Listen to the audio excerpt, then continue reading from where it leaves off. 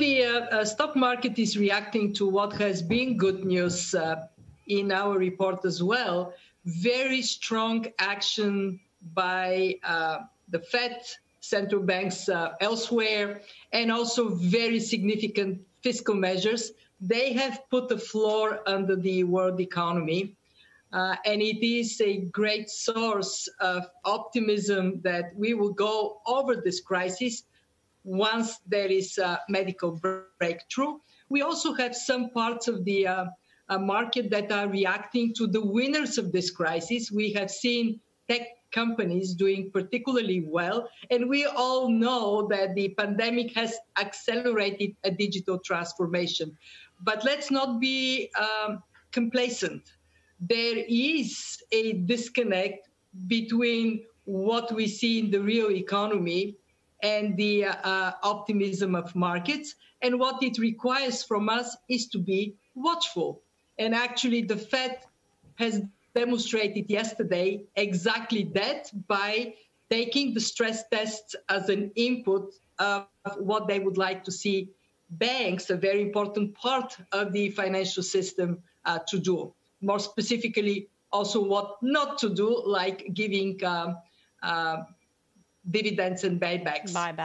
They could have actually gone even further and totally scrapped dividends, which we saw in the last financial crisis. It's something that's been advocated by Janet Yellen and others as a way for banks to be prudent, given the uncertainty in the economy. Do you think they should have done that? I think that it is important to be prudent, but also to be agile in this crisis. What we have said in our assessment is that there is still a very high degree of uncertainty. And when we operate in uncertainty, agility is what should direct the policy steps. You take data, you take information, and then you make adjustments, but also be careful not to go too far too fast. How ultimately do you think that this disconnect that you described between the markets and the economy resolves itself? Are investors in for a world of pain? Let's first take a look at what we project. What we are saying in our assessment is that we have a deeper recession than we anticipated in April, and we are for a partial and uneven recovery. And therefore, what we all have to be mindful of is that we are just simply not out of the woods. There has to be a degree of caution. We are also saying that there is a expectation for a medical breakthrough. And so let's remember, the economy is not destroyed. It is just put in a standstill. So as growth resumes, provided that policymakers continue to be prudent, we can expect finally this disalignment between markets and the real economy to shrink. And what markets are saying is they believe this time will come. Our only note of caution to everyone is we are not there yet. The uncertainty is still hanging over our heads.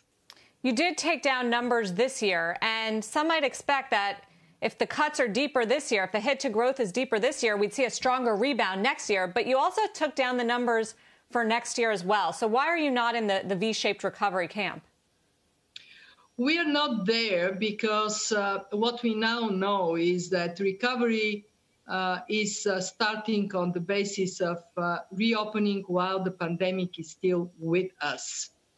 And while it is still with us, there has to be an expectation of spikes, and actually we see that happening in many places. And then there has to be an adjustment in economic response to these spikes. So we cannot project anything but uneven and partial recovery until such time when there can be a radical ending of the pandemic, and that time is not yet. It is not on the horizon just yet, Sarah. What happens if Congress cannot figure out a way to pass relief for state and local government and more extend the unemployment benefits and some of the other benefits that are set to run out in the middle of the summer? What would that look like? We have been very clear on this issue that if we want to go through this pandemic, action by central banks, but also by fiscal authorities is absolutely paramount. Why? Because when the economy is in a standstill, to retain a chance not to have massive bankruptcies, not to have massive unemployment, means a need for fiscal measures and for very active monetary actions. So we want to see this continuing until such time the pandemic is in the rearview mirror. It is so critical that we see that continuation of fiscal measures to put that sense of certainty that would prevent the worst of what this crisis can produce, and it is long-lasting scarring on our economies. We know that structural unemployment is a risk that can be avoided if we are to act smart in the months ahead.